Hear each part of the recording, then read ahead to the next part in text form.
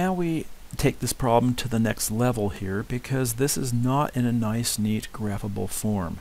So I'm going to need to complete the square on it. But the completing the square will be a little bit different than how we use completed the square to solve an equation.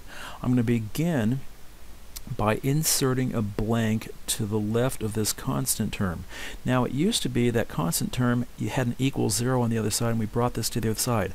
I want to keep the 13 on the right hand side because I don't want to mess around with this y equals that I have on the left. So just slide that 13 over. Then what I need to do is I need to factor out that leading coefficient, which gives me x squared plus 6x blank close parentheses, then plus 13. Factoring out that 2 cannot reach over the 13 because I've closed off the parentheses. Now we've got a couple things to watch out for. First off, we're going to cut the 6 in half to a 3 and square it to a 9. Well, technically that is not a 9.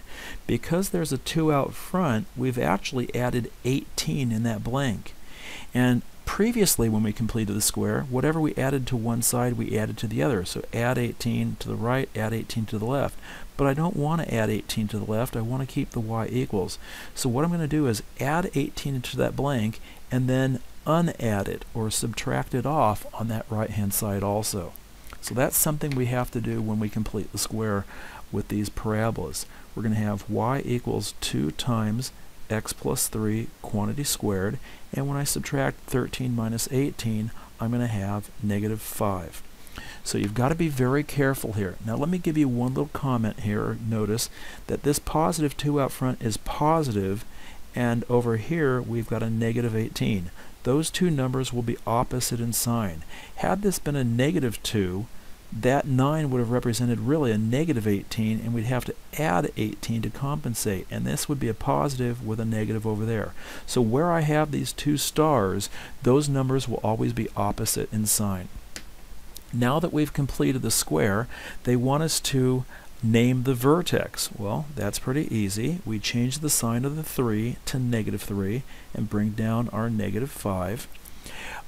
If we were to graph this, that 2 out front would tell us with this, what I'm calling kind of slope, that we can rise 2 and run 1 to get to another point.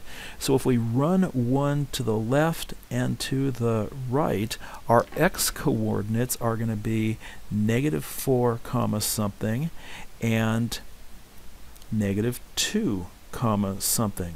Now the rise will be 2, which says add 2 to this negative 5 to get up to negative 3. Now, if we're needing 2 additional points on each side, well, now we've got a little bit of a problem because I can't rise 2 and run 1 again, but I do know negative 3, negative 4, I'm going to have negative 5 comma something, and over on the other side, negative 1 comma something. The y value in each of these cases is going to be the same because of symmetry, and so I've got to take either one of these, your choice, and substitute it into the equation to find the missing y value. Now you have a choice of negative 5 or negative 1. Let's do the negative 1. Negative 1 plus 3 is 2, which squares to 4. 4 times the 2 out front is 8. Minus 5 is 3. And so we will have 3 as the y coordinate for those 2 additional points, and you can see that we've got all 5 points that we're asked to have, the vertex and 2 points that will be on either side. Let's do another problem where we have to complete the square. P of x is equal to, I'm going to factor out the negative 3 from the first 2 terms. Notice this is going to become a minus 2x inside the parentheses, and I'm going to slide the negative 5 over to the right. Now I can cut the negative 2 in front of x in half to negative 1 and square it to positive 1. But that's not a 1, that's really a negative 3 because that negative 3 out front distributes. Since I've subtracted 3 on the right, I need to add 3 on the right. And notice, as I told you, here we have a negative, there we have a positive. These two values where I'm putting the stars will be opposite in sign. That's just a little double check for ourselves. Now completing the square, we have x minus 1 squared. we have our leading coefficient of -3, and adding the -5 and 3 together, we have -2 off on the right. So there is our completed square form of the parabola. We can see that the vertex is going to be located at +1, -2, changing the sign of the 1 that's coming out of the parentheses, and we need to find a couple more points. Because of this -3, we know it's opening downward, and we can think of this as having a rise of -3 and a run of 1. Well, if I run 1 to the left, it'll be at 0, something, and if I run 1 to the right, I'll be at 2, something. Notice I've got 0, 1, 2 as kind of a pattern here.